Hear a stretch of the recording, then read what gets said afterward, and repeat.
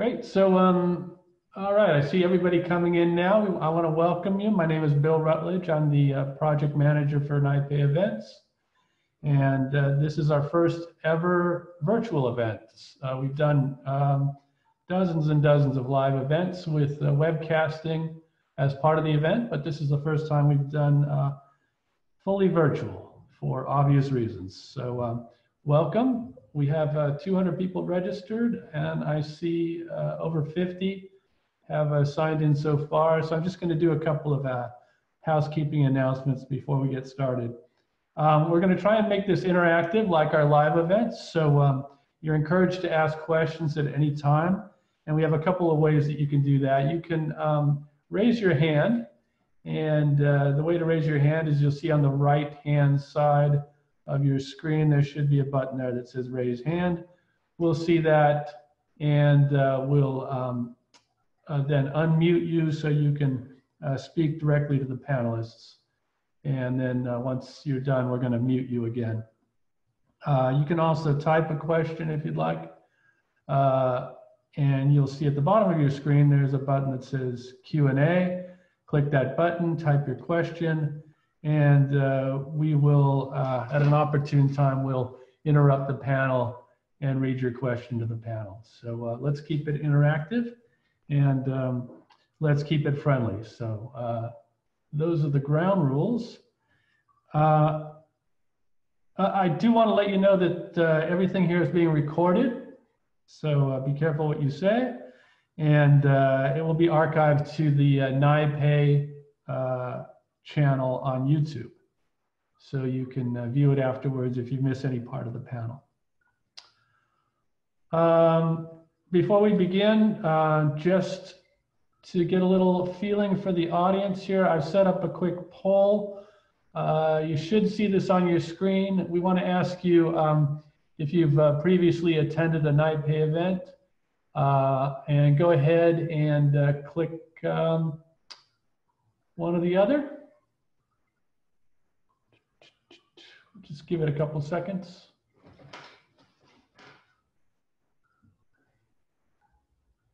So I can't vote? No, sorry, David.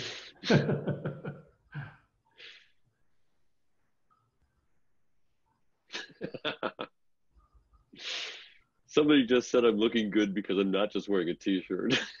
I guess they know me all too well. On the in-person events, I actually do wear a jacket. Okay, the t-shirt's still visible. Okay, might as well snug that up.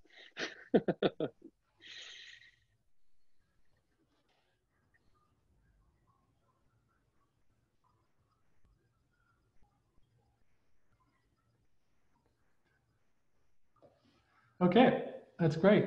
And this is actually a huge number of new attendees to the event. Normally it's, I would say 3/4 have attended previously. It looks like 50-50 here, so that's great. We've got a lot of new people joining us. So I'm going to end it there. Okay. And we'd like to kick things off. I'm going to introduce David True. He's the president of NIPE. So David, take it away. Hey guys, listen, thanks for joining. Bill has taken away or covered most of the mechanical points. We pride ourselves in having very interactive events, so we'll see how well we manage that here. We are, as many of us have been since March, learning as we go along through this new world.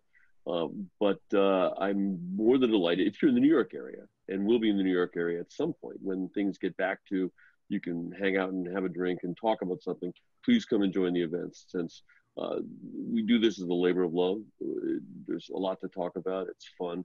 There's new topics. And for this particular one, I'd like to thank everyone who's helped us out, particularly the Columbia Fintech Bootcamp, who actually sort of were the ones to instigate a lot of this as we were looking for an event topic. And I can't say I'm really, really delighted at the panel we've got tonight. And the first stop, Jenn Byrne, I'm absolutely ecstatic that she agreed to join. I'd known Jenn, I think, from a previous NIPE event. As this was coming together, I was looking, I believe, at LinkedIn or something and thought, wait, she'd be a great host. and it worked out. So I'm more than delighted. I'm looking forward to this. The topic, if I can remember, is something about, what is it now? It's really the fintech topic, and thinking, now, before, today, and afterwards, and where it goes to. And I'm just going to kick it over to Jenn and everyone else, because they're much better equipped to talk about that than I am. So y'all have fun, and please feel free to engage and question if you've got them. Thanks, David, and thanks again for inviting me to moderate. I'm the co-founder and CEO of Quesnay, and we run innovation projects in finance and insurance, including programs like female founders in fintech and female founders in insurtech, to really bridge the gap between large corporations and startups, and in particular to help underrepresented entrepreneurs, women-led fintechs and insurtechs in particular. So I am delighted to be here and to host the very first virtual event. We'll do our best to keep us on track. And as David said, we'd love your questions, so feel free to dive in. We will be talking about, as David said, fintech after the lockdown. So we thought we would set the stage for kind of what life was like before COVID, now that we're in it, and what do things look like going forward. And we'll try to cover a range of fintech topics, from lending to savings to in investment in fintechs, as well as wealth tech, potentially reg tech, and others. And I am thrilled to be joined by three amazing panelists who bring very interesting backgrounds and perspectives, each unique. So this would be a really great conversation. And so I'd like to introduce Cammila Garcia, who's the Vice Consul of FinTech and Professional Services at the Department for International Trade at the British Consulate. Julia Kim, who's the COO of the Brelly Group, so we'll hear about her company, as well as the Columbia FinTech Bootcamp instructor, head of operations, AI, FinTech, and startups. And our third panelist will be Ashley Paston, who is an investor at Bain Capital, who has been quite active during this period of time. I was doing some research on what you've all been investing in, even during COVID. So I'm really looking forward to this conversation. So to kick it off, when we think about kind of benchmarking where we were as COVID started to hit, we thought it would be interesting to kind of lay the foundation for what was happening in fintech. Where was the innovation happening? What were banks thinking? Where were investors like Bain getting involved? And, aside from living life and seeing humans face to face, what else was going on at that time? So I'd love to kick that off.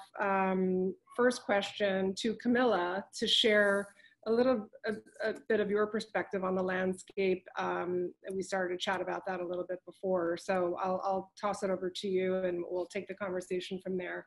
Yeah, absolutely. Happy to. So Cammila here, as Jenn mentioned, Vice Consul for FinTech and Professional Services with the UK government. And taking a look at where we were in a position in a pre-COVID world, right? Let's take a look at what the fintech landscape looked like regarding the funding, availability of capital, the growing verticals, and where the attention was going to, and the position of companies in regards to market share pre-COVID. So we saw a lot of mega rounds taking place, a lot of big acquisitions. We saw the maturity of some fintechs really diversifying what they were offering in regards to their product, and providing more of a holistic proposition to their customers. With that maturity also came in the globalization piece, as companies wanted to increase their customer base. And the last part is the incumbents were really taking notice, right? They were trying to catch up digitally. So funding wise, quickly looking at it, I think in 2019, there were about 59 mega rounds globally. And we know a lot about the main ones, right? We think of the news, we see the Visa and Plaid $1 billion deal that took place, or the acquisition that's taking place. We see a Lending Club and Radius Bank. You see Credit Karma and Intuit. And this is still continued even early into COVID. And we saw that SoFi that acquired Galileo as of recent, being one of the first acquisitions that was done fully virtually. So it's really set the precedent of what, you know, the landscape looked like and what we should be seeing for 2020. Investors had funding. Obviously, Ashley will contribute to it in a minute. But you know, there's fintech specific funds. There's mainstream funds with the fintech element, and we're going to be seeing companies stay private for longer. We're expecting to see companies get VC investment with high valuations, and of course, large successful exits. And then we talked about, you know, what else is the attention going to, right? And in my seat, I get engaged mostly with companies that do business internationally. So of course, the first thing that came to my mind here is the amount of press releases and announcements that have come out of neobanks and challenger banks and anything with a wealth management piece that has really shaken up the financial service industry, right? And as a new entrant. So on the challenger bank side, I'll take it easy. I'll say the big European challenger banks, right? The Sterling Bank, Monzo, Revolut, and 26 that have dominated in their home market. And this is constantly what we're seeing, you know, how many more users, who can reach 100 million first, or, you know, that's just the growth of the pattern that it's going to. And these companies are tying their valuations to the growth of their customer base, rather than tying their valuation to necessarily their earnings. So we're going to see how this is a challenge during COVID, and we'll happily go through it through this discussion. But then another piece that I talked about earlier, I said globalization. You know, to continue growing this customer base, N26, Revolut, and Monzo have gone over to states within a span of a few months. To really just to build up that growth and continue with the success they've had in Europe in the United States. And then for wealth management, I read a piece on with 11FS that wrote about the crisis coming at a time with a boom of retail investing, and I couldn't agree anymore. A lot of the, you know, we've heard this already, right? Financial services, the incumbents have not been really providing services for smaller SMEs, for consumers without a large amount of funds. So there's not really an ability for us to grow our wealth. I say us, you know, SMEs and consumers to really be able to grow their wealth. And it's really offered the opportunity for neobanks to enter, to grow, to take on this market. And they do that by having low-cost digital investment platforms. You have the likes of automated building the portfolios like Nutmeg. You have the low-cost or no-cost brokerage platforms like Robinhood, Stash, Free Trade, even some with a financial education element. And the last piece that I mentioned, incumbents are taking notice. So JP Morgan Chase, TD Ameritrade, they're now offering a similar service. And I thought about it, and I use a neobank to manage one of my portfolios for stocks and whatever. And every single time that I have a transaction go from my JP Morgan Chase account to that neobank, I get a notification like, by the way, we have an offering that has something exactly similar. So I think they're seeing a lot of these customer bases, you know, go elsewhere to manage their finances, and incumbents are doing all they can to get those customers back. Yeah, that's a lot. No, and I'm sure your perspective coming from, you know, the balance of companies leaving the UK or expanding into the US has been interesting. And I don't know how much we can get into this, but there was a term that we covered in another conversation called the Fintexit, whether the Brexit would drive a Fintexit. That's phenomenal.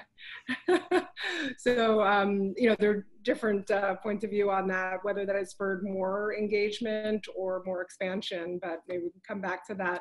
I would like to hear, Ashley, your perspective, sort of pre-COVID, what was Bain focused on? What were you all looking at? What were the exciting opportunities and maybe some of the challenges? Oh, I think Ashley's on mute. Yeah, he's pre-COVID are actually holding true post-COVID, so I think there's a little bit, but one of the big themes we were seeing and will continue to see is this idea of embedded fintech.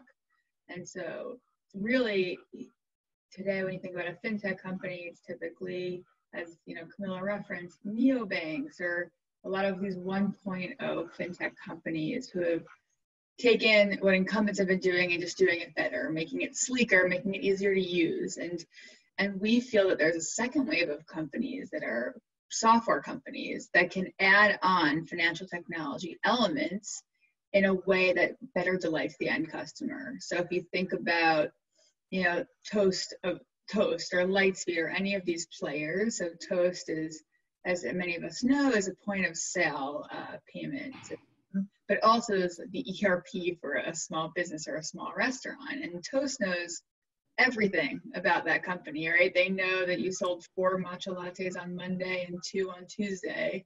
And so because they have such data-rich elements about their end customer, they're really well equipped to add payments into their offering. And, Toast is a day one PayFac, but companies like Lightspeed have recently become, payment facilitators and adding those capabilities in-house. And we think that that trend will actually continue going into COVID and beyond COVID.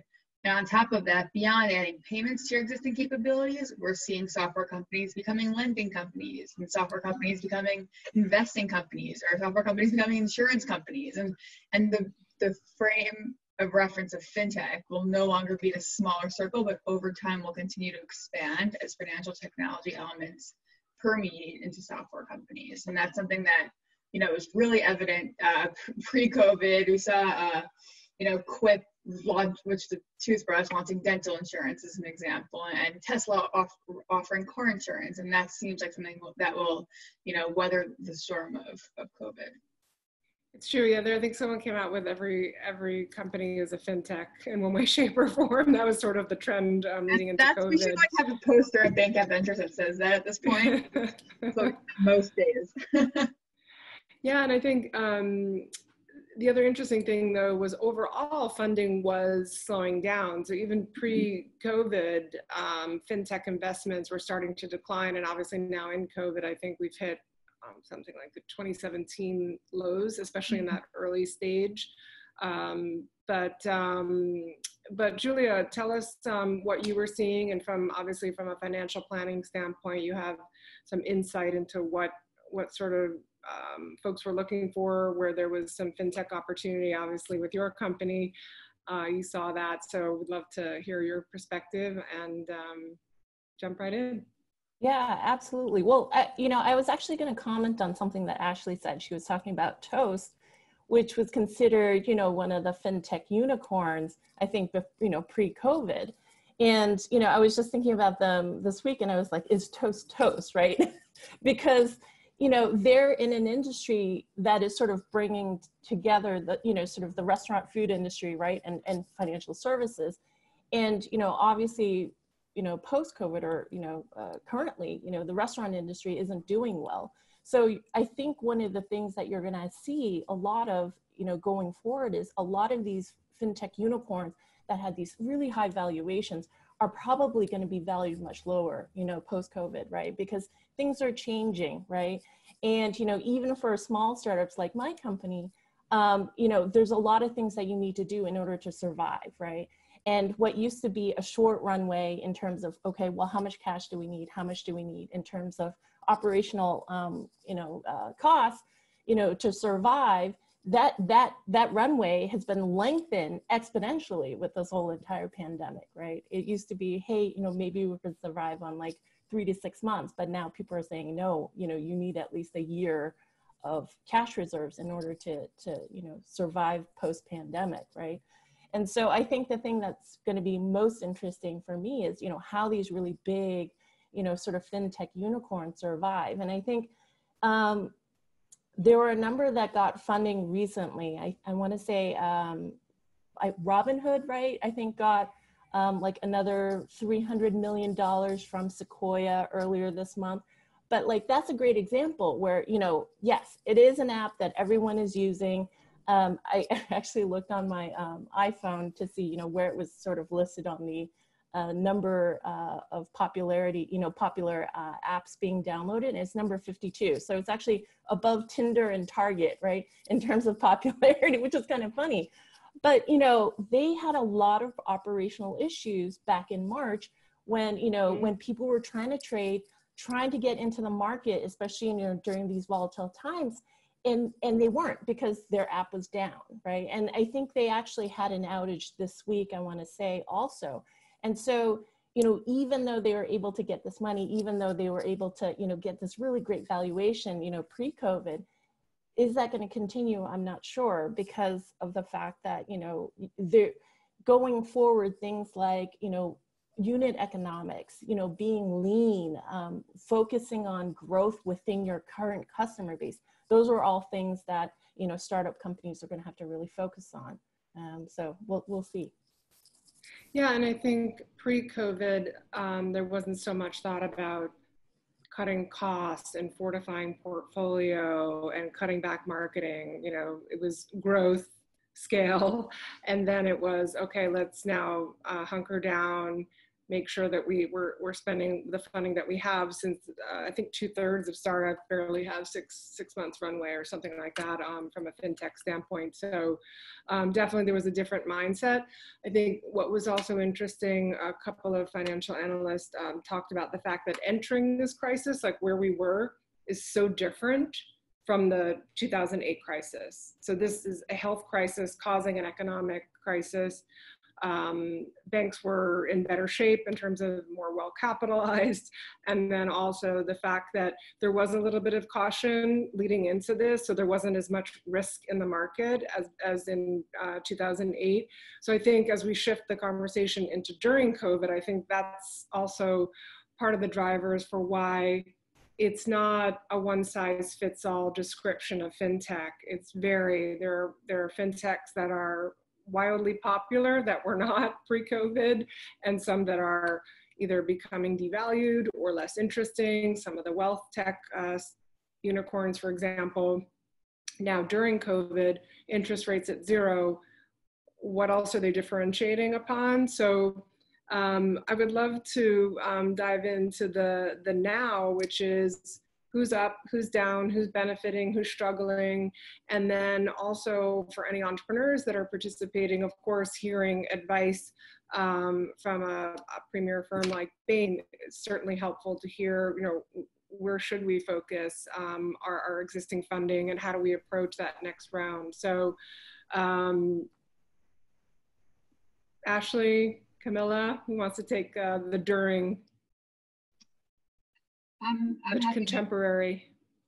I'm happy to talk a little bit about the during. And what's been really interesting is that I would say it's crazy. First and foremost, it is so crazy that we are still under quarantine this long in. If you had asked me back in March, you would have thought it would be a 1 to 2 week stint, and now it feels like we won't be back until September, maybe even the end of the year. And so at first, you could understand that in March or in April, deal pace really slowed, right? Because it's just unrealistic to continue the investment pace, even though you mentioned it had slowed a bit, but the same pace as the crisis before COVID hit, right? And so a lot of our efforts at that time was spending time with teams we already knew, whether or not we backed the founder, historically, but if we had met them in person, right? Because it's hard to build a relationship over video, with especially the Series A and C, because if you've never met the company in person and there are certain nuances you pick up in person, it's just really hard to get a deal done. And so the first 2 months, I would say, very much focused on folks we already knew. It's actually worth pointing out that we extended 2 term sheets during that time, one of which was a founder we didn't know, so there's always these exceptions to the rule. But that's why we've been seeing a lot of inside rounds, as you mentioned, with Robinhood, but also, Brex and Carta announced today that we're both inside rounds. There's a lot of play to stability and looking onto your existing investors to help get you through this time. Now in May, I think people are really getting used to that this is the steady state of sorts for the interim, and And as a result, we've grown increasingly comfortable investing in companies that we haven't met in person, which I never thought we would have said a month or two ago. And again, you know, last week alone, we committed to 2 seed deals, one of which we'd never met before. So there's again, it's really crazy because this is not, you know, you finally learn what it's like to commit over video, and you get used to that state of normal, but it really wasn't normal for a very long period of time. And then in terms of, you know, the companies that are getting hit and who's benefiting, you know, you mentioned Toast, and I brought up Toast, but, you know, there are a handful of companies in very highly affected sectors, such as those targeting SMB restaurants or those targeting travel. And especially if they're payments companies that are reliant on transaction volume, you're in a short-term sticky situation. And so I think over time that they will revert back to normal. It's just for this in the short term, it's obviously a bridge that you need to gap. And that's why we've seen these inside rounds where you have the people that have been with you and know you for 10 years and have been on your cap table since you're a seed or Series A who are helping you get through this time. I would also say lending companies are definitely, you know, I would say less well positioned than others, right? Because in a lockdown, obviously it impacts all people, but especially those in low income households. And if they're unable to generate income, it's really difficult to imagine them meeting their payment obligations on existing loans. And so those companies, I think, will also go through, you know, a little bit of a short-term rough patch, and we may even see some consolidation in the space as a result. So those are some things that we've been seeing here. Yeah, Forbes published a shopping list for firms like MasterCard, Visa, and PayPal, and some of those fall into that category of lending. So companies that might have lost a little bit of value but still have functional relevance, Cabbage, Common Bond, folks like that, even Betterments of the world. Is there an opportunity now because there's interest in those capabilities, but it just might be opportunistic for an acquirer. So that should be interesting. I think some M&A activity you all mentioned prior, looking like that's picking up. I think it's great to hear that you've shifted to digital, right? So as Satya Nadella, I think his quote was, we've packed 2 years of digital transformation into 2 months. And I think it's, you know, for a venture fund, for all of us. And I think that that's great because, you know, if you look at, you know, 2/3 of the firms not having enough capital to survive past September, yet they've been previously funded. I mean, I think that's pretty telling. So it's great to hear that you all are active digitally. That's very, very good. Hey, Jen? Yeah. We've got some questions from the audience already. Are you interested in taking a question? Sure. Okay, so the first one is from Dave Birch. I'm just going to read it. The virus seems to be accelerating digital strategies, of course, but what is the long-term impact of fintech on payments? Does it get absorbed through merger or acquisition to be more of the same, or do we see new scale plays around ACH, FedNow, or even cryptocurrencies? Also, what does it mean that the US began mailing out stimulus checks in the same week that China's digital currency went into beta? Well, if I may say one thing, Dave Birch says that at every event about checks in the US, so I'm getting tired of it. Yeah, who wants to comment? So it's funny, actually, I read this article today that said that the IRS was actually sending out EIPs via debit cards now instead of paper checks, which I thought was really interesting, that even the IRS is sort of, you know, transforming their process, right? And, you know, I think it was like $4 million worth of debit cards that they mailed out this week, and they have maybe like $10 million more to go. But, you know, clearly, you know, times are changing if they're moving away from paper checks. You know, and I think the banks that have been positioned digitally leading into COVID are now benefiting. So Ally Bank, the CMO, was, I think, quoted today saying, okay, now we're in the phase of emergence here. Let's get back to talking about product. We don't have to talk about, you know, the past and the problems, but let's talk about solutions for our customers that are digital services. So I thought that was actually really telling. But from a payments and sort of, I guess, digital transformation, what else are you all seeing now that we're kind of in the throes of this? Any other thoughts on payments? I know that, oh, go ahead. Sorry. Well, I mean, to add on to what we were just talking about, you know, there's been a huge uptick on, you know, these small mom and pop, stores, physical stores, transferring their business online just to survive, right? And so you've got companies like Shopify that are doing amazing business, right? They've been doing really well. I think they had a meeting last week where they were like, things are on the up. And then you've got companies like Etsy, which isn't a fintech company, but they obviously have a platform for sellers, and payments is a component of that. And they have been doing amazingly well. I mean, I forget what the stats were, but something like, you know, if you didn't count like masks, right? Because obviously there are a lot of masks that were sold through Etsy, homemade masks. But it was something like 80% increase of revenue, you know, like sales, you know, since like the same time last year. And it was just, you know, all these new sellers that just got on to Etsy to try and make sure that they were able to sort of pivot their physical business, right, and sell to the consumer online, which I thought was really interesting. I have another audience question if you're ready. Can I add on to that if that's okay? I went off mute. Thanks. No, just adding on to Julia's point, you know, you have the likes of Shopify that are offering these e-commerce platforms and allowing for small businesses, mom and pops, boutiques to sell their products. But what's also interesting on the payment side is the growth of payment processors right now. So I'm not sure if anyone's seen this, but Marqeta, that's grown their traction significantly since COVID started, since the lockdown started, with their partnerships with food delivery services like Instacart and Grubhub, and, you know, given the push that people have now to order their meals through these services, I mean, they're going to continue to grow. So I think that would be a response in how the impact of COVID has on starting the payment side. Just one more interesting tidbit to share. I don't know if anyone caught this, but Bob Peck, who's the chairman of Global Internet Banking at Barclays, talked about how he's bullish on the COVID stocks. And what he meant by that was that it's C for collaboration, O for online commerce, V for video streaming, I for in-home services like telehealth, workout apps, and then D for delivery.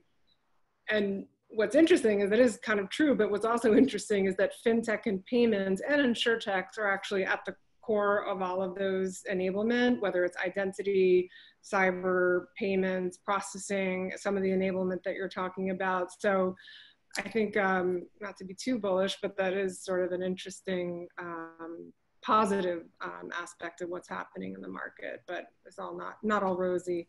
But go ahead with the next question. Sure thing. This is from Chris D'Antono. Will the challenger / prepaid commercial model of freemium change? Okay, sorry. Will the challenger prepaid commercial model of freemium change, given that most of these survive on interchange?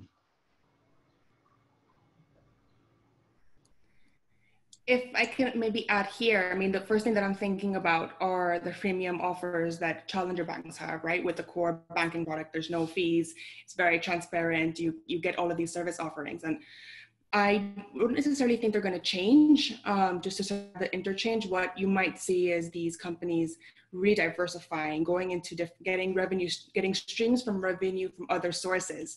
And they started to do that, right? So I think, is it Revolut that has a crypto exchange, the business side of core business banking side. I know Monzo's getting into that with a business banking, with the license and whatever else may be.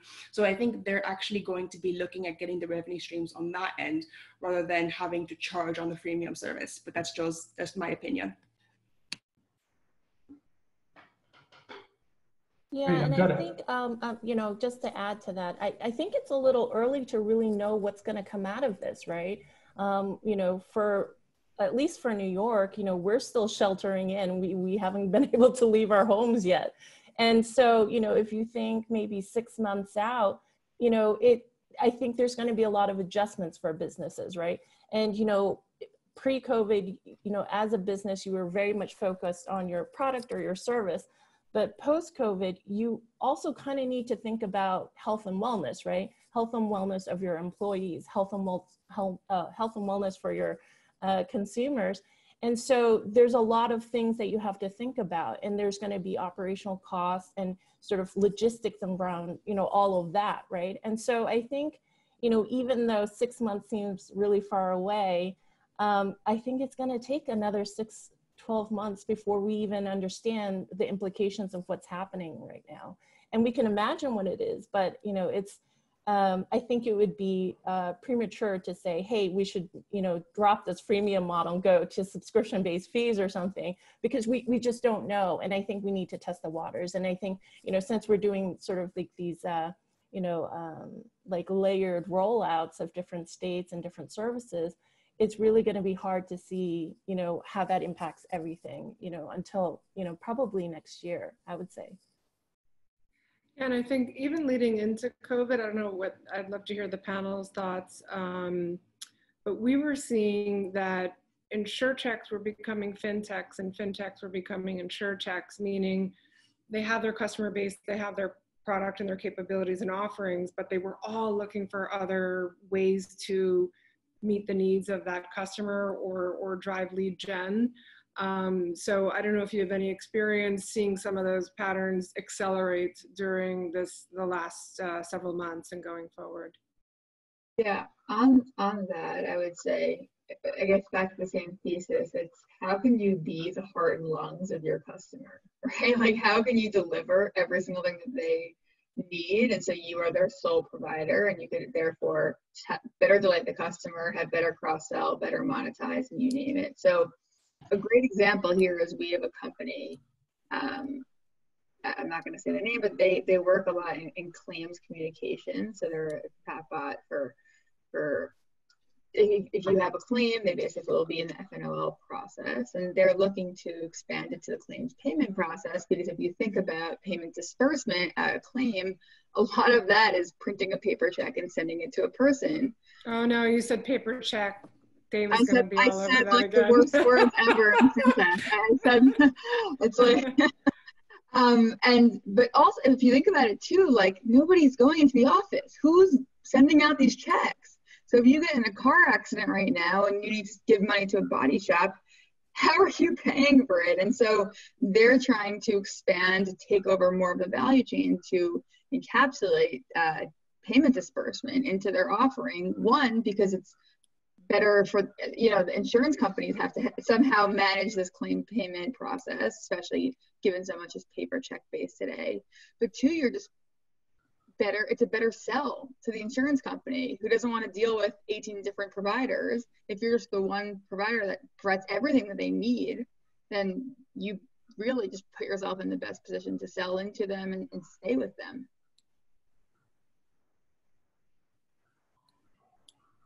Any other questions popping up on the? Yeah, I do. I have two that are related, so I'll read both. Okay. One from Magda Lowitz. Overall, will COVID present more opportunities or challenges for fintech businesses? And one from Tay Revez. The economic crisis created by the health crisis is also creating political crisis in multiple countries around the globe. These are likely to expand as the situation continues. How can this impact fintech and payments? A lot of good questions in one. That was a really good segue to the forward-looking part of the conversation. So, Julia, what say you? What do you think? The pros, cons, ups and downs of fintech and beyond? Well, I live in startup land. So Albert Einstein had this really great quote that he said. It was something like, in the middle of difficulty lies opportunity. So for me, you know, as much as there is, you know, a lot of loss during this time, I think there's a lot of opportunity because, you know, for a lot of startups out there, and, you know, and fintech companies, it's a time to look inwards, right? And really think about, you know, what your core business is, what are the drivers that drive revenue within your business, and what can you do to optimize those processes within your business to make sure that you're maximizing, you know, all the little bits that are happening, right? Because, you know, when you come out of this, you want to be sort of a leaner, faster, more efficient machine. And this is the perfect time, right? You know, things are probably not going as quickly as you would like, but it's a good time to kind of take that time to, you know, sort of fix the internals, right? And so I see a lot of infrastructure work, you know, and this applies, I think, even to large financial institutions, right? You know, if you think of some of the big banks, there's a lot of old, you know, architecture that exists behind the services they provide. And so what, you know, better time to really think, you know, assess, like, what do we need to change in order to, you know, help us, you know, accelerate that digital transformation, make sure that we're ahead of the game next time when there's something happening in the future. So I think there's a lot of opportunity now. Whether or not you take it, I think that's up to you, right? So we'll see. Well, and definitely in financial planning and advice, I would suspect that a lot of consumers who hadn't really thought about it, when you have a combination of health and financial crisis, that they would look for expertise. So I would imagine that's a growing area coming out of this, just learning about how to use that loan, how to save, how to weather this financial storm. So I would suspect you would be seeing an increased amount of activity. Yeah, I think anything that has to do with financial education, because, you know, a lot of individual consumers are probably worried about their loans, whether it be mortgages, you know, any sort of car, student loans, and they're probably thinking, okay, what do I do? How can I sort of fix this for myself? And they're probably trying to be more educated about what the options are, right? And so, yeah, financial education, debt management, right? You know, because, you know, banks will start seeing a really, you know, sort of frightening rise in loan losses coming up soon, right? And I think there was an article today about how 4 million people have, you know, stopped paying their mortgages because of, you know, either unemployment or other, you know, other things outside of their control. So, yeah, I don't know if you want to add to that, Cammila. You went off mute. A few times. So I think, I mean, there's many points that you mentioned that I fully agree on. And I think, you know, we look straight to the future with what's has been really called for, I think, and it reflects something to what you said earlier on the downloading of Robinhood is this demand for a better customer experience and better ability to manage their finances. So that's definitely, you know, companies taking this time right now to fix their internals, develop their products, and ensure that they're able to offer this real full holistic product to their consumers with a superior customer experience, especially as right now in crises, it's very difficult for consumers to change financial providers. I think change usually, crisis usually stops any change, but there are definitely going to be adjustments and considerations of changing from my incumbent bank to a neobank or another incumbent bank, or whoever meets the basic needs that I have. So, you know, right now, building that piece on what the service offering is, what makes you differentiate from your competitors is definitely the time that we need to be focusing on. And another point that was mentioned, I mean, you can't really think of the COVID lockdown, COVID crisis as a complete negative blanket that's gone over to everybody, right? We've talked about this before. Obviously, during any time of market shake, there's going to be, and you know, in a fracture, there's going to be opportunities in the market. So some fintechs are definitely going to be struggling. The lending side is one of them on all verticals, right? You have the peer-to-peer lending, volume's gone down, consumer loans. I heard something similar on the mortgage payments, but also something like 10% of consumer loan payments have been late, twice the national average. And then, I mean, we can't even get started on the SME lending side. You know, here are the furloughs, you think, here are the tightening of credit lines, the threat of a liquidity crisis.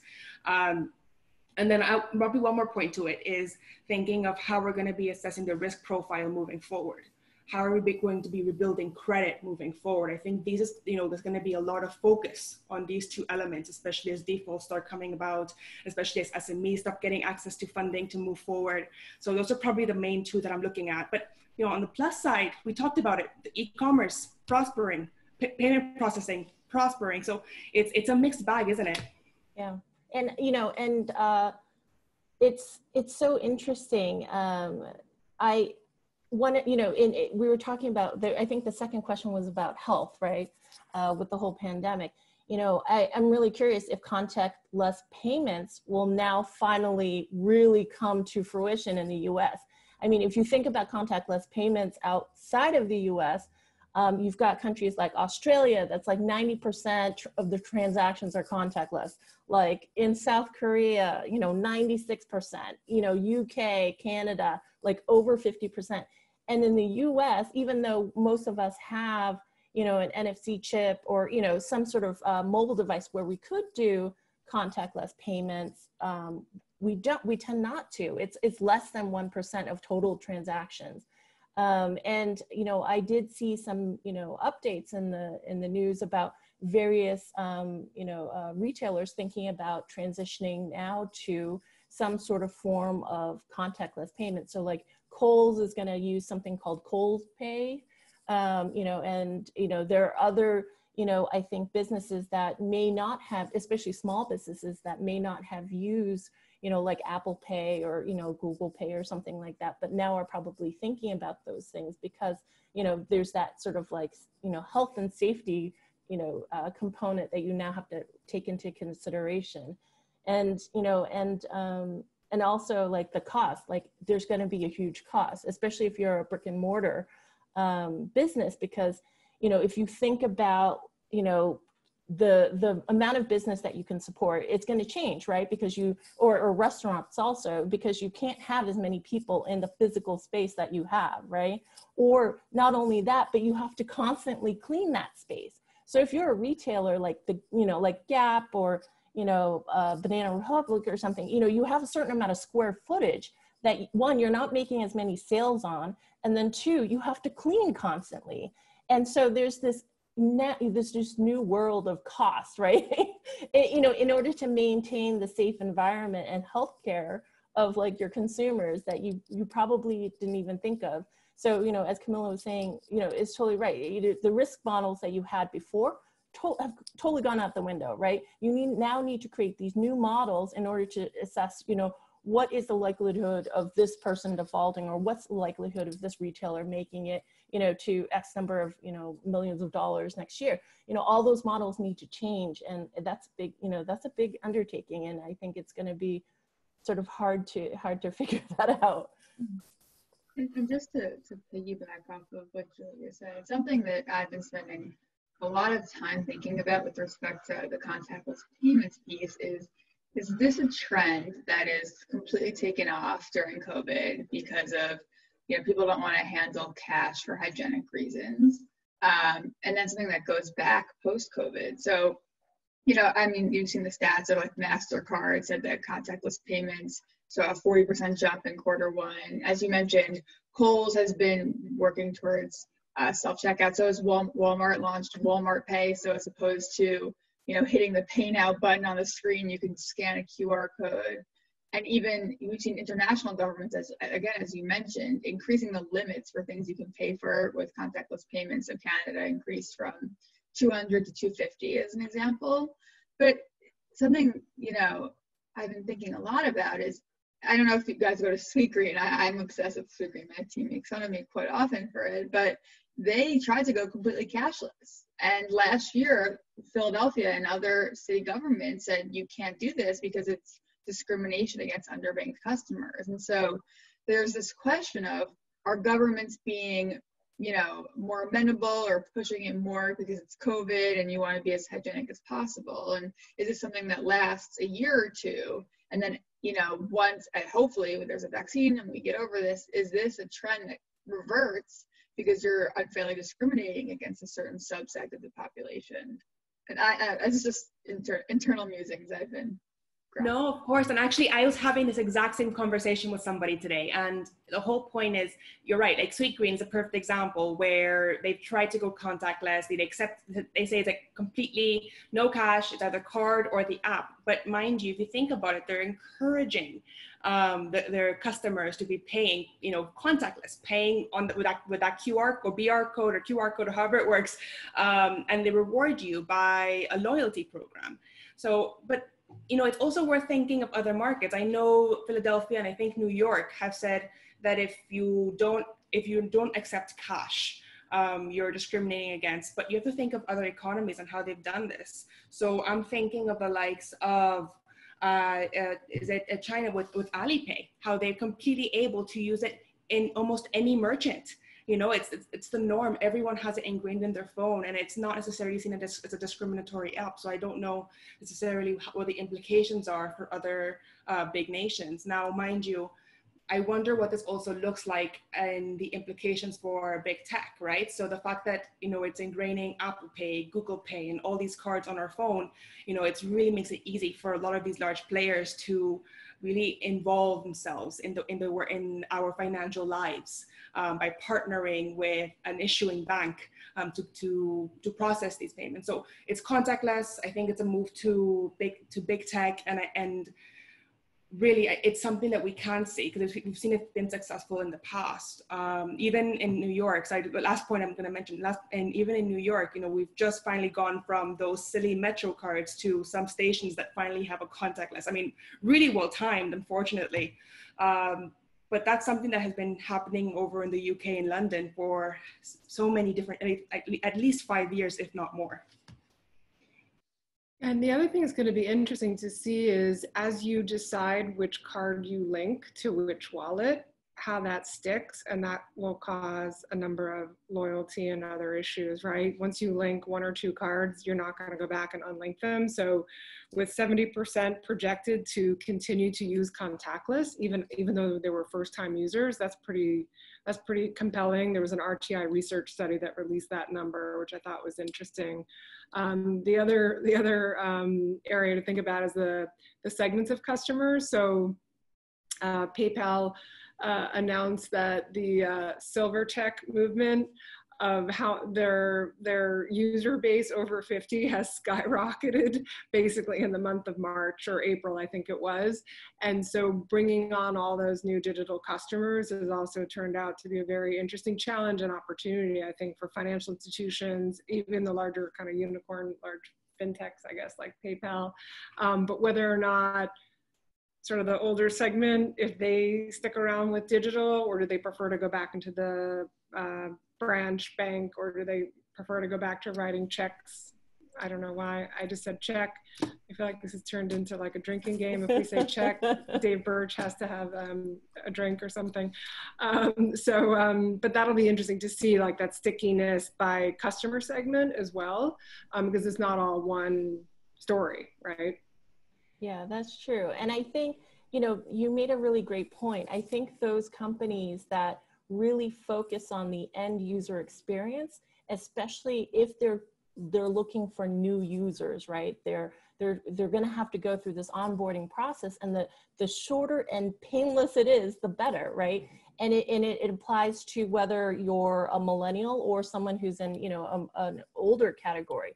And it made me think of this insurance company called Lemonade, which is, a pretty well-known fintech unicorn, right? The thing that sort of drove them to the forefront, right, was that you could get insured in 90 seconds, right? And you could get your claim processed in 3 minutes. And so when you think about these, the unemployment insurance experience that many people are going through right now, you want to experience more like a Lemonade experience, right? Where you're either doing it on the phone or online, but it's a seamless, quick experience, and you get sort of a result at the end, versus people who have been calling the unemployment office, for weeks and still not sure if they're going to be eligible for unemployment. And so, I think the companies that really understand that is, a big barrier or challenge for onboarding users, they're the ones that are going to win in the end. Yeah, I have some more questions if you'd like. Okay. Okay, this is from Jeffrey Schultz. To Ashley's point in her discussion around InsurTech, the new business model is to be everything to everyone, i.e. all services under one roof. That's the platform tech model. Do you see others aside from the big ones like Google, Apple, Samsung, etc., really making an impact? Yeah, I mean, I feel bad not picking on, but Toast is a great example. So Toast is a software company for restaurants, has payments, but recently launched Toast Capital. Shopify has Shopify payments and is also expanding into lending and lending out to their end merchants. Square is obviously a payments company for SMBs and has Square Capital. And again, same exact thesis of the more data you have on the customer, the better you are at underwriting that customer, right? And so, you know, we'll continue to see software companies expanding and trying to be everything to everyone. Maybe not as verticalized as we see out east, in that those players really have every single thing under their roofs, but companies are going to try and get pretty close as they can. Yeah, another example that comes to mind, a new neobank showed up on the scene called Oxygen. I don't know if you've heard much about them, and the idea that they're setting up a challenger bank that suits two purposes. One is, you know, just personally as a consumer, but then they've also taken a look at more like a user profile where, and maybe you become a gig economy worker. And so what are your needs? And so they're adding services like click here to form an LLC. So it's kind of brilliant when you think about it. It's not just the banking part, but as gig economy shifts and all of these workers maybe that weren't in the digital economy are now gig economy workers, whether it's the chef now, you know, cooking lessons from home via Zoom, chef has to accept payments, may not have an LLC. And so all those different use cases coming out of the kind of new gig economy, I think will look very interesting as well and present opportunities for the payments industry and bundling of services. And this is David Drew. This goes to a point that someone raised online. This could result in significant political changes. Things that were theoretical in the past, such as, you know, we knew there were lots of people living paycheck to paycheck, had now become very real. We see bread lines, you know, people, food banks that are being overwhelmed. And we're also in an election year. So I'm wondering if that will cause, at a political level, a policy level, changes that will then be addressed, that will create opportunities or risks for some of the companies in the technology space. I mean, I think right now of what was going on in California and bringing suit against Uber. Uber's having a lot of problems right now anyway, but is this highlighting the risks of the gig economy to the greater society? Will that make problems for such companies? Well, certainly, obviously, the US government needs to get a better handle on digital transformation. That's certainly one step, and that not every American, let's say, has the same capabilities or knowledge or education, and even our government officials don't even probably know what some of the technologies are. But because of this crisis, it forced them to become more digitally savvy. So in that way, I would say it's a good thing. But it was, the other point is they had to move swiftly, and the government, I don't think has ever moved this fast, deploying the amount of loans that they've done in a short period of time. So that's actually kind of a shock. But there's a lot of concern, I think, in the US that we're going to exacerbate that digital divide and that financial divide coming out of this crisis. And I think that's a real risk. I think that's something that's going to remain a topic. And as an investor or a founder, do you think if you had been planning a model that depended on this, 1099 gig economy model, do you think that's less, that makes it a more difficult model to build upon post-COVID?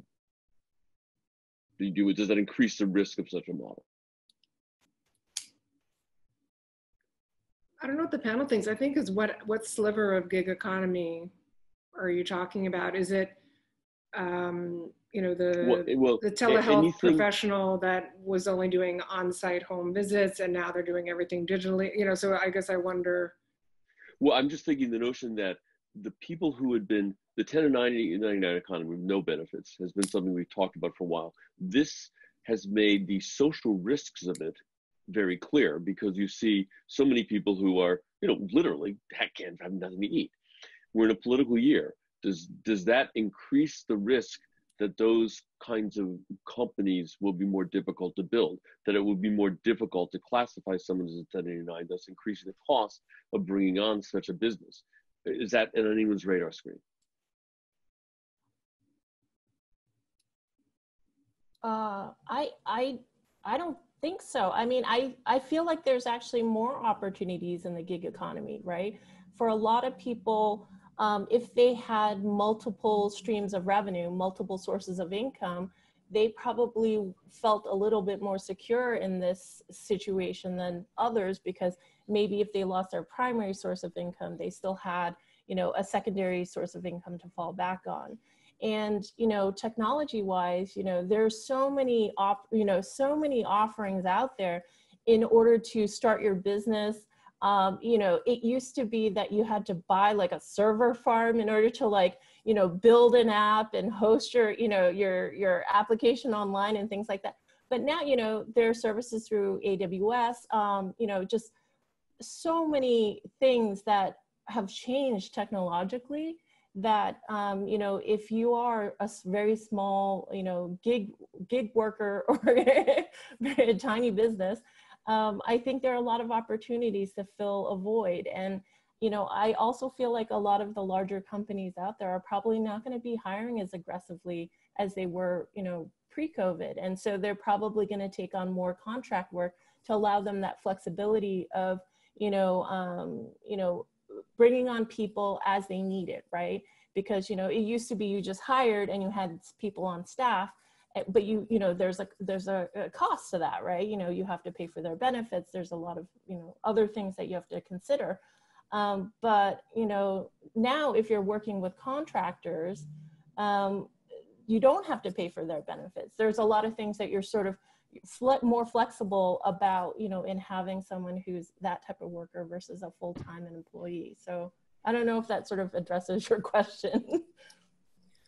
One example, David, that I can share is that even pre-COVID, a lot of insurtechs and insurance companies were actually looking at how do we cater to a gig economy worker to make sure their life, health, financial well-being, and moment in time insurance based on that gig economy worker's profile was covered.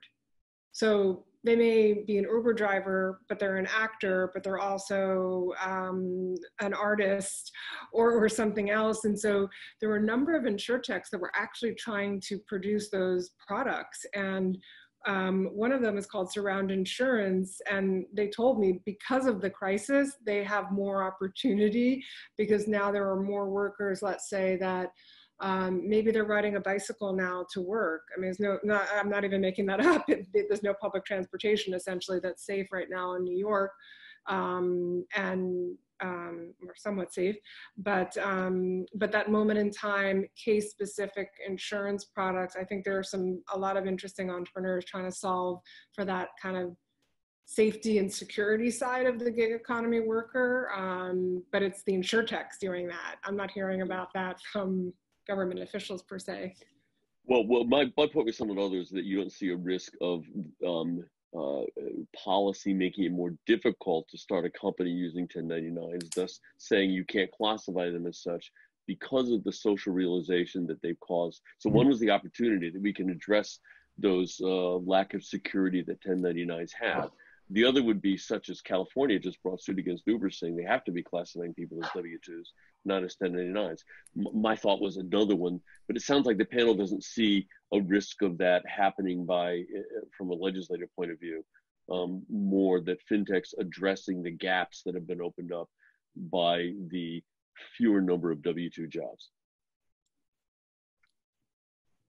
Yeah, So anyway. I mean, well, I mean, So one of the companies I think Ashley mentioned was Brex, which is a corporate credit card for startups.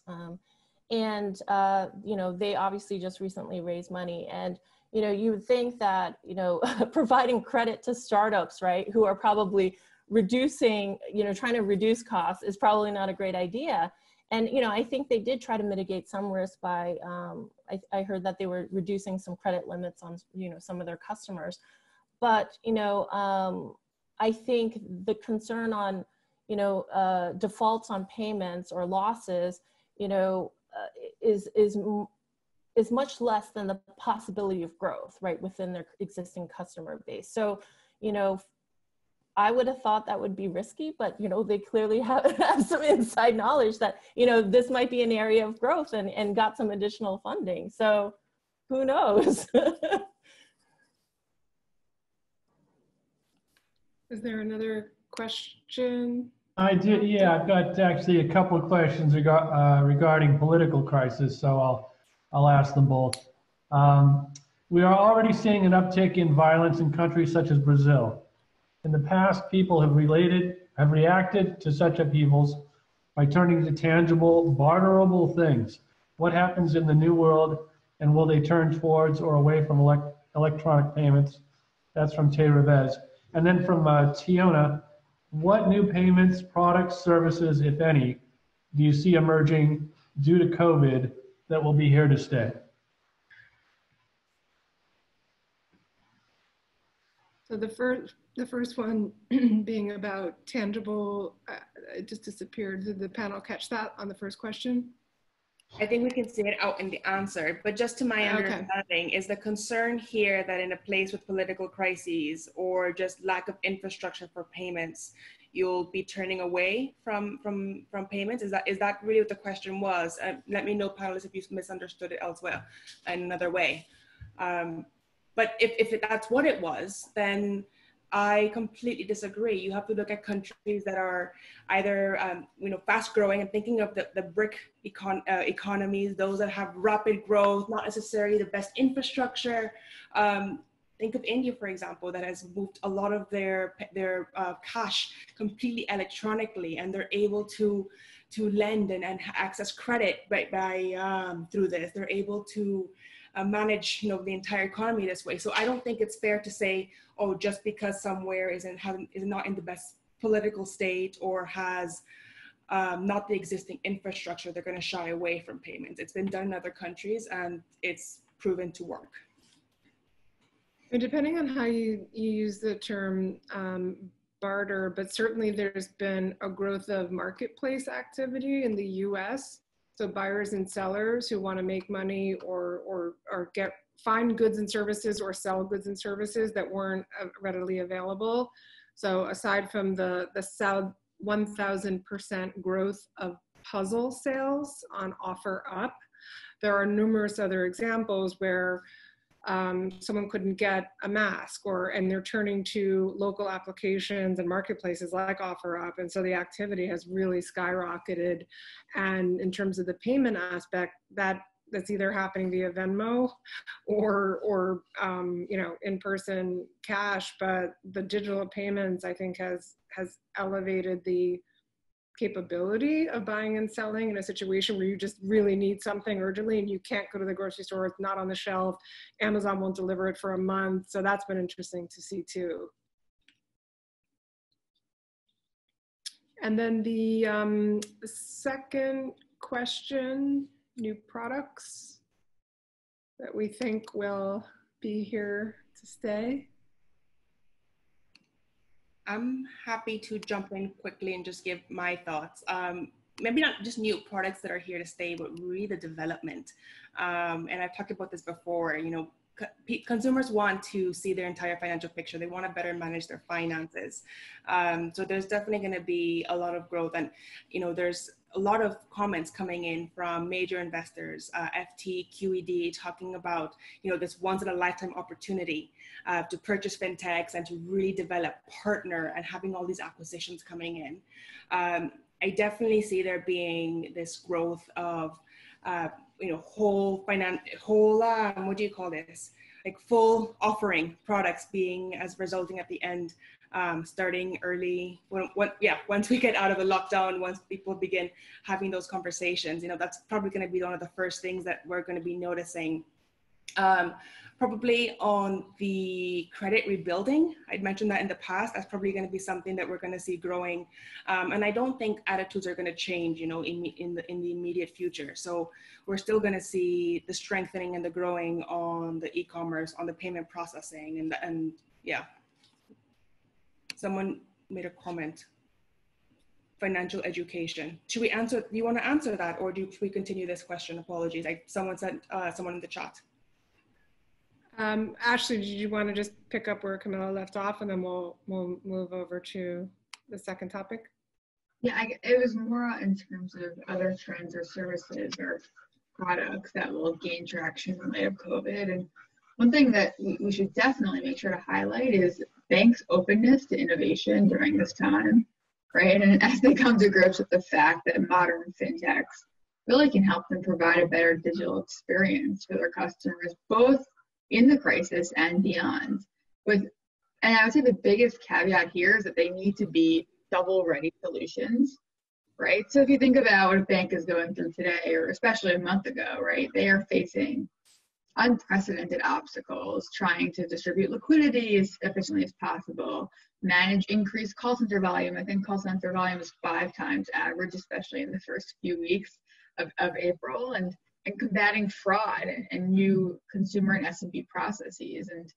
And the winning players here will be, shovel-ready back-end infrastructure that will help banks combat one or all of these issues. And, we've seen a handful of companies in this space. One of them is Persado, which is actually in our portfolio, which is using AI-based language to help mitigate the collections crisis. And we'll continue to see software providers and technology providers here to stay as banks kind of open up their arms a little bit more willingly as they realize that fintechs can help them battle a lot of these really unfounded problems.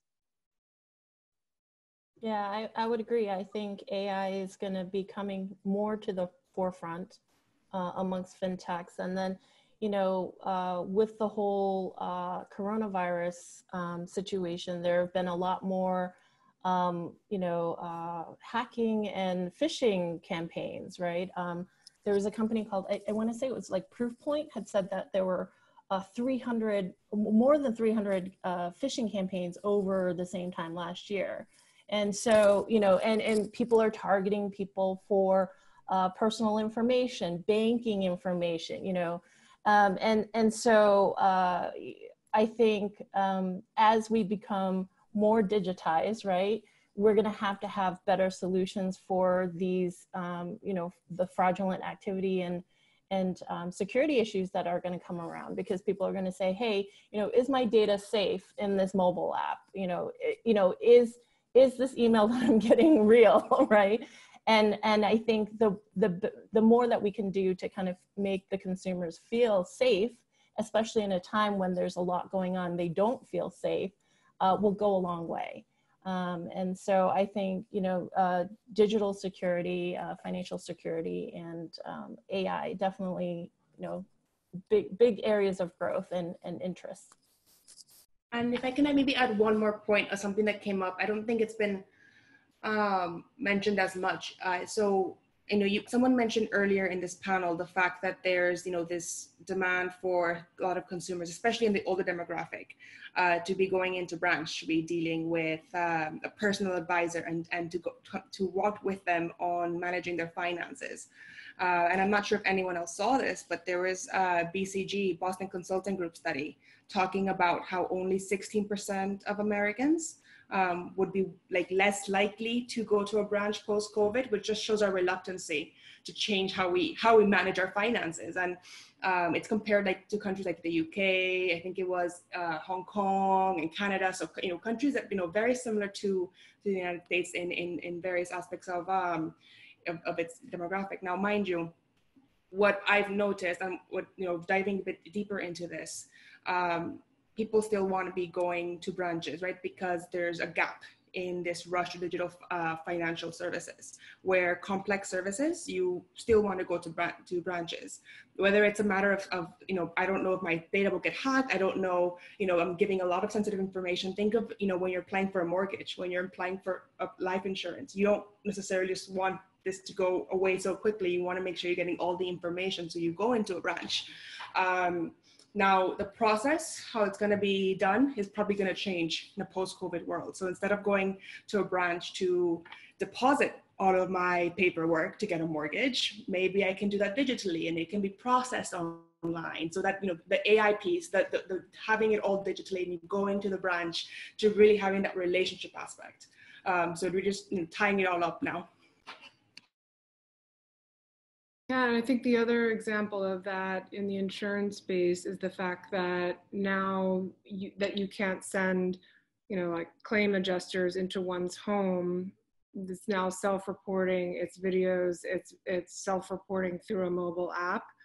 If it's property inspection, sending a drone, so all these sort of digital self-service scenarios that definitely the insurance industry is been forced to take a look at, and also paperless claims processing using AI, automation, OCR. So that's definitely, I think it'll be interesting to see if those use cases remain, because they're seeing customer satisfaction improve and or cost savings, maybe even revenue generation. So that'll be interesting to measure, if we have this conversation again, what this looks like in 6 months, which might be interesting. So,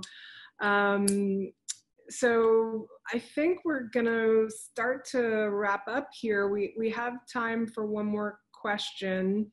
And I did want to circle back to the financial education question, because we kind of skipped over that. So if there was any other comments on the financial education piece, I open that up to the panel, and then we'll save time for one more question. Okay, I've got 2 remaining here. I'm just going to read both so I can clear the board. The first one is, I think it's more of a comment from Joyce Melman. Lily Banking is specific to the gig economy, which launched last year, and this has driven a lot of traction to them from new users. They specifically help 1099 and self-proprietors with and single-person owned LLCs. And then we have a question from Jay Fleming.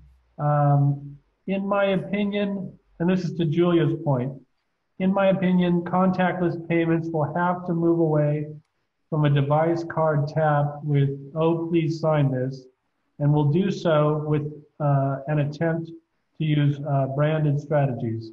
So I guess that's more of a comment as well.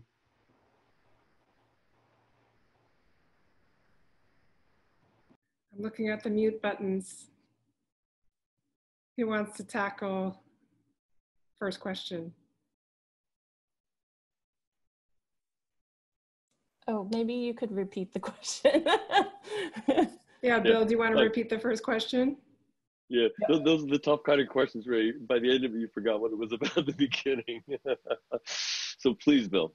Yeah, I think, well, the first one was just more of a comment, and I hope it's not an ad. Somebody mentioned that Lily Banking is specific to the gig economy, and they've gotten a lot of traction with new users, and they're, I guess they're specifically targeting 1099s and self-proprietors.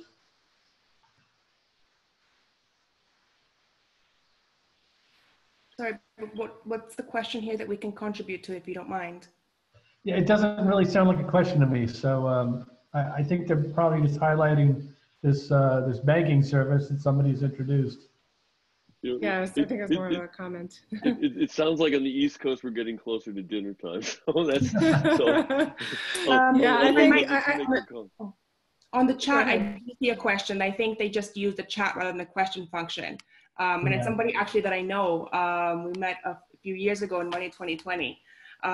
If you want me to read it out, or do you want me to send it over the question app? It's about financial education, like you mentioned, Jen. Let's tackle financial education, just because I didn't want to skip over that prior questions. If we could tackle that, and then that one final question that I see in the chat. Okay. So financial education, what do we see coming out of this? What's changing? What do we need to do? Where are there opportunities? I mean, the immediate thing that I'm thinking about is pre-COVID, right? All last year, we were talking about the fact that the average American didn't even have $400 in their savings in a case of an emergency. And I think this stuck true. I heard the same story come out in the United Kingdom. So even these developed countries, people just don't have the education to really manage their finances, to be able to say what are the best financial products for them. They think anyone that has stocks must be a multimillionaire. There's no way that they can begin growing their wealth apart from just having their maybe interest on deposits, right? So I think that there's definitely a financial education element that's going to be demanded. It started pre-COVID. It's now, I think, time if people are realizing, this came out of nowhere. No one saw a recession coming. This wasn't caused by financial markets. This was definitely something that hit us from left field. So moving forward, the products that I use, I want to be able to better manage my financial picture. So absolutely. I mean, I think it's critical. And you have, the first thing that I thought of when someone mentions financial education and I mentioned stocks, I think of Stash. Part of their proposition not only is buying fraction of shares, but through a very simple subscription model, very simple instructions on, why bother buying stock? Like, what does it look like? Why do you expect, why were you expecting returns within a year, 5 years, 10 years? What does your landscape look like? Here's a retirement fund. It's so interactive and really helps people get through and understand their picture, their position. And that's critical moving forward, especially now people have gotten this wake-up call, if you will, and as has the industry. Yeah, and I think what's jumped out to me, and I don't know if the panel agrees, that communication is key. So I just personally try out all the fintech products I can, and I'm constantly impressed by the level of communication by Acorns, Betterment, for example, versus my own bank. It's incredible how they're just not staying top of mind and saying, okay, we're in a crisis, but here are the things that you should think about. Here are the trends on the market. Here's what's happened over the last, 80 years. And so I'm not saying Acorns only because Bain is an investor, but I think communication has been really interesting to observe on the financial literacy side. I think, Julia, you were going to add something before I jumped in. Yeah, so I'm part of the Elevate Network, which is geared towards women professionals. And I saw this email that came out this week that mentioned that, the majority of small business owners tend to be women.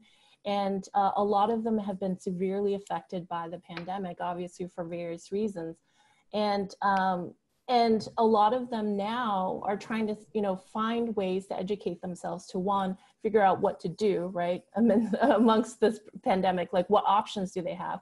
And then two, really sort of, now that they understand that this is a possibility, educate themselves for the future in terms of like, how do I better set up my business? How do I better budget? How do I better, get the, additional sort of sources of revenue built into my operating model so that, in the future when bad things happen, I'm not as severely affected.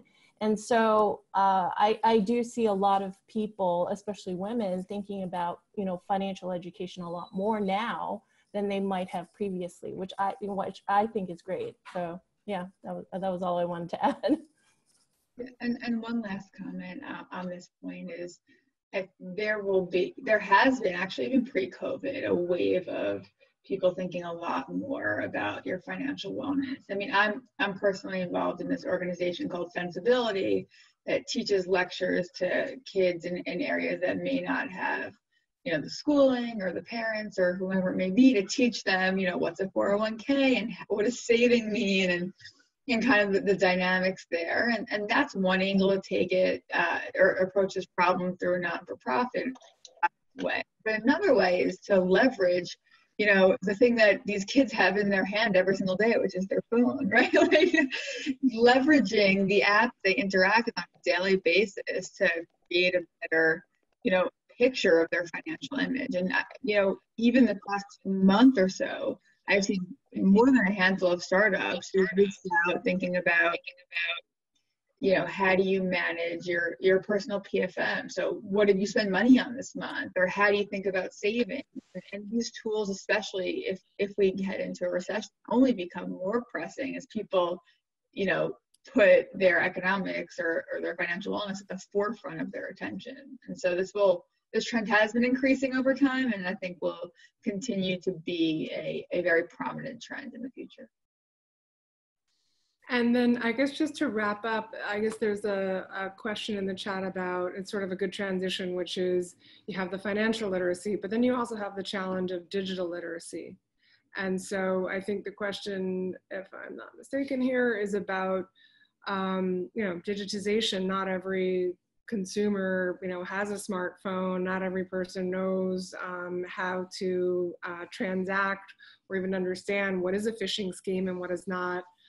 I've answered probably 10 of those questions in the last 48 hours for my parents. So I guess the question here is, you know, there's a huge digital gap. So how do we start addressing that as well on top of the financial literacy gap? Any final thoughts? I mean, there are startups who are trying to combat. There's a company called TrueLink as an example, which helps against elder fraud. And there have been more than a handful of companies in this space as they realize the pain points of elder fraud. So as an example, you know, I know that this company spins up credit cards that you can implement certain rules on. So as an example, if there's a grandma with Alzheimer's and who likes to donate to a charity, you know, whatever the charity may be, once a month, but you know, she gets a phone call, first day she donates, the second day she gets a phone call and she thinks she hasn't donated. Mm-hmm. There are ways to put limits on your credit card such that they know you could only donate once a month. And so putting in mechanisms through payments and fintech innovation to help prevent elder fraud. That's one great example I've seen. Excellent. Well, I think we're out of time.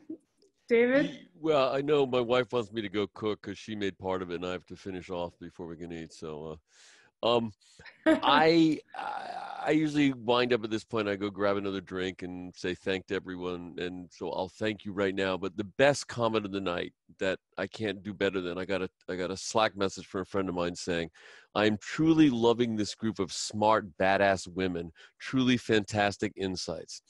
So I can't do better than that. I want to thank you very, very much for taking the time this evening to share all this with me. I hope you have found it enjoyable. I hope those attending have. And if you like it, NIPE try to do things of this quality every month or two. We're just getting our feet wet in the whole digital space, but I think this worked out reasonably well. And none of it would have been possible without your contribution. So thank you very, very much. And I wish you all the best. Thank you, everyone. Cammila, Ashley, Julia, you were fantastic. And thanks, David, for giving us the platform. See you soon. Yeah, bye. Thank you very much. It was a pleasure. Take care. Bye-bye.